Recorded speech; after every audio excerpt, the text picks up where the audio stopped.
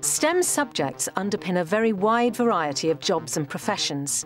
So we asked 5 people who've excelled in their field to tell us just how they used STEM skills in their lives and the importance of these skills for young people today.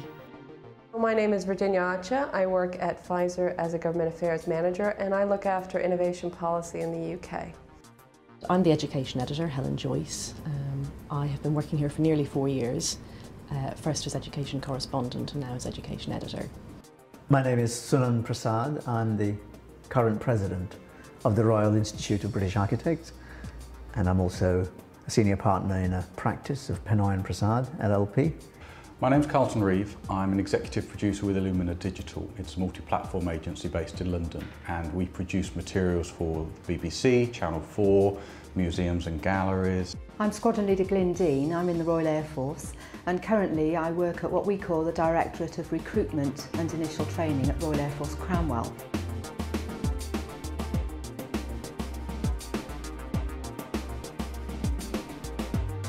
I think it would actually be very difficult for me to separate out my activities to say which ones explicitly use scientific or maths understanding, because I think they all do. I think perhaps because I've got a scientific background, I'm more aware of that being the case. But actually, whether it's designing a budget or organising a schedule and working out a critical path where all the dependencies are in place to make sure that we hit a deadline, that uses all sorts of scientific planning that I've learned earlier in my career. The sort of skills that are useful in my job, the job I'm currently doing, are most definitely analytical skills and a certain amount of managing information. Numeracy is always extremely important, and at this moment in time I have responsibility for a reasonably sized budget. Well, the 2 skills that I think I use most often that I can really definitely attribute to my mathematical education are logical argument and probabilistic argument. So logical argument is A, therefore B, therefore C, therefore D. And The Economist writes very concise and condensed articles that take in a lot of evidence and do usually come to a conclusion. They're usually presenting an argument. And you know, I structure my articles in a way that you might structure a proof. I'm aware of doing this every week. And the probabilistic arguments, well, if you look at the sort of content that's in a magazine like The Economist that covers politics and economics and finance and so on, a lot of it comes from things like opinion polls or surveys or large statistical databases and so on. So very many weeks what I'm doing is I'm presenting statistical research to a general audience. Understanding causation in life is pretty important. It's a very fundamental life skill. Again, it's something that STEM subjects develop because, first of all, you have to want to understand the cause. One of the interesting things about STEM subjects isn't just the skill, it's the attitude that it inculcates in you, because you can see through studying those subjects the powerful impact of understanding causation, because what it does, it increases your own ability to prevail and to, if you like, get things your way, or at least understand what is happening. Most people assume that if you do STEM skills, you're working in a lab, so we do have a very large R&D laboratory, Europe's largest R&D site. And they certainly are a tremendous source of our STEM skills in the company. But I think most people would be surprised how many of our guys that work in commercial sides, they're also STEM graduates. So most of the colleagues that I have who work in communications have a science background.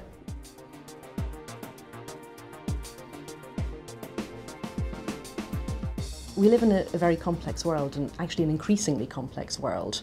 So if you're thinking of someone who's starting their career now and they're going to be working for maybe 40 years, they're going to be dealing with enormous amounts of data from different sources, and the world is going to be changing around them as they're doing that. So you need somebody who is able to deal with numbers and to deal with large amounts of data and able to deal with logic and argument and structure. And they're going to have to do that in a way that develops and builds on itself as their career and the world changes. So it's not enough if somebody's got just great presentation skills or good personality, important that those things are. You need to have somebody as well who's got a sound foundation for logic and for numeracy, of course, very, very fundamental skill, so that they can develop as a person, and also they can, as the world develops, they can work with it. We've just actually recruited someone, and the skill sets that really sold this individual were their ability to really look around the problem from a variety of perspectives and to be able to order those and to say which of these matter the most, which of these are less important, and which of these really need further work. It's not particularly fashionable to say it, but there are a lot of degree courses that are fairly woolly, are fairly unclear about their objectives. And because there is often a stigma about maths and science, they tend to dilute that aspect of it. So whenever I'm looking at job applicants, I always look to see what level of achievement they've got in those areas.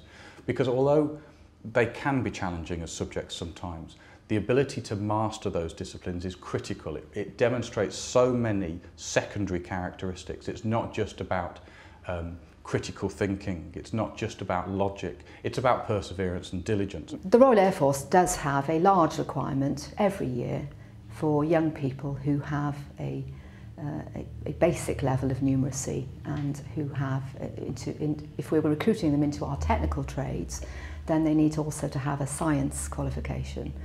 To be an officer in the RAF, then you must have GCSE maths. So we've always seen mathematics and science as being particularly important. It's quite hard to be a really good architect without being interested in people. You can be a nerd, and that's perfectly allowable, or a geek, and you can be a techno freak. I'm quite a toy boy myself. I love new things. But you have to relate them to people's use. And even the moments that you forget people exist, you have to come back and bring it back at some point in a rigorous way to test whether they are okay for people.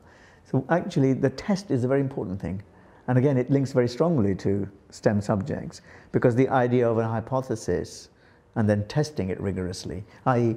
letting the imagination flow but also being able to test it, is a very particular skill that architects need to have. I think that children who have got the STEM qualifications, who have learned to manage information, who've learned to analyse problems and solve problems using those skills, will be in the highest demand in the future.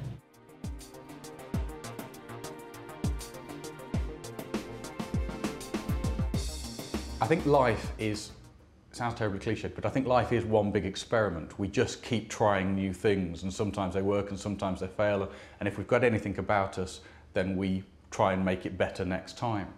And I think the scientific principles that we learn in science and maths about creating an experiment, looking for evidence, evaluating that evidence, reframing the initial test and trying to improve it, they're explicit within the scientific disciplines, but actually they are the core of learning. And whether you learn them in science or elsewhere, they're the things that help us in our lives develop. It's about new experience, it's about thinking about those experiences, getting new ideas about them and testing them elsewhere. And those scientific principles are absolutely critical, irrespective of whether it's in science or in general life. I think that actually there is a discipline inherent in studying STEM subjects.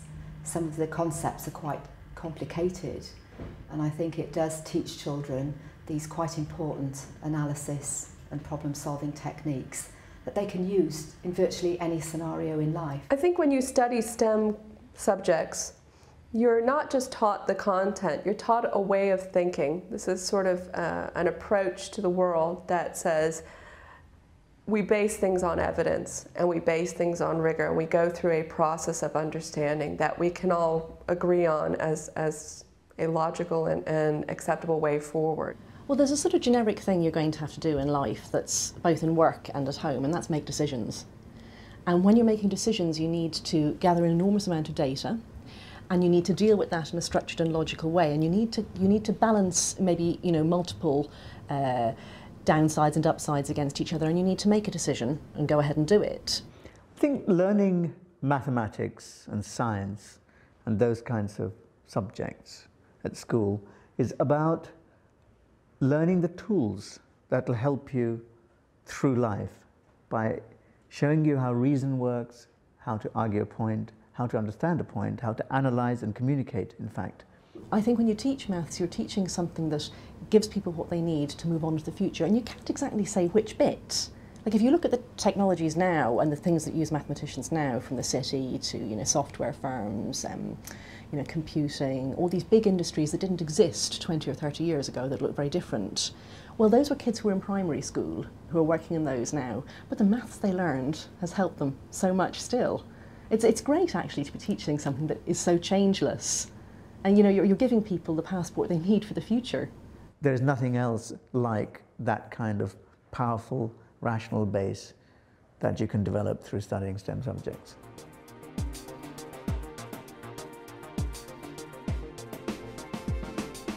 So journalism is going to move much more onto the internet. Our own website is being beefed up. We're expected to blog and to write articles online and to do news analysis which comes out daily rather than weekly like The Economist. And that's surely the way my profession is going to go. I mean, worldwide, the big story in the next 20 years is going to be China, India, science, technology. I'm not saying anything very original there, I hear it all the time. There is a theorist at Harvard Business School, a management scientist by the name of Dorothy Leonard, who talks about the T-shaped person. This is someone who has a certain depth in a particular field of study, that's the long bit of the T, but who has enough grounding to make them able to deal with interdisciplinary boundaries. So being able to talk across science or maths or engineering, but also arts and humanities. And so you can speak across a range of issues, a range of factors, because it's very difficult to imagine a future where you will not have that bound together. I think we're going to face a very interesting future. It's increasingly clear that it's going to be digital, it's going to be online, and it's going to be much more varied than anything in the past, because the ability to produce new content is becoming much more widespread. It's not restricted to factories anymore. Anyone can produce it. But there's interesting research that says that although the so-called Google generation is much more familiar and at ease with using new technologies, they don't necessarily know how to use them most effectively.